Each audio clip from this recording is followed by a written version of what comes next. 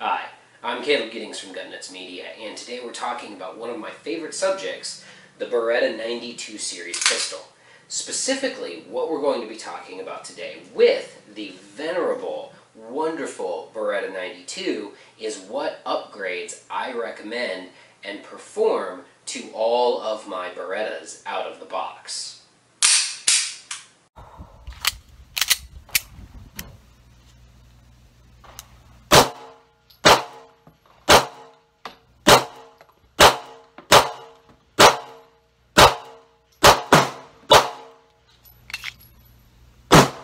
The first upgrade that we're going to talk about are the grips. Now, the factory Beretta grips, shown here, are fine. They're reasonably grippy.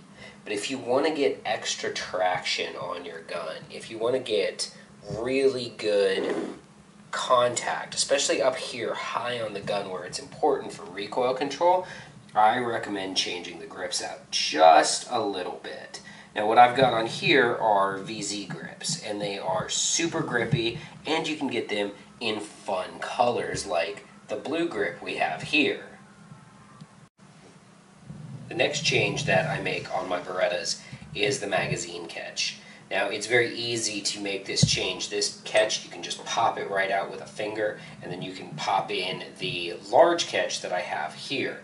I much prefer the enlarged magazine release to the factory mag release, especially for competition shooting, as getting that mag out of the gun is very important if you're trying to do a quick reload. Also, most factory production guns, the 92s and the M9s especially, come with a plastic guide rod. We ditch that plastic guide rod and change it out for this steel guide rod that's pictured here.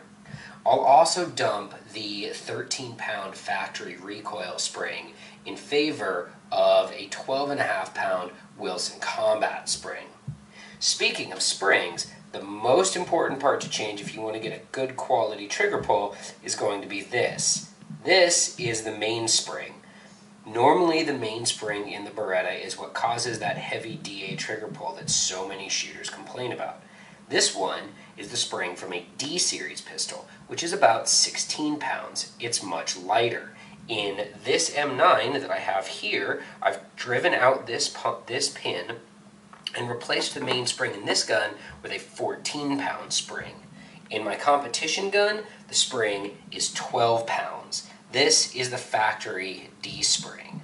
Now, the 12-pound recoil spring in my competition gun gives me a trigger pull of about 8 pounds in double action and 3.5 pounds in single action, and has been 100% reliable igniting primers.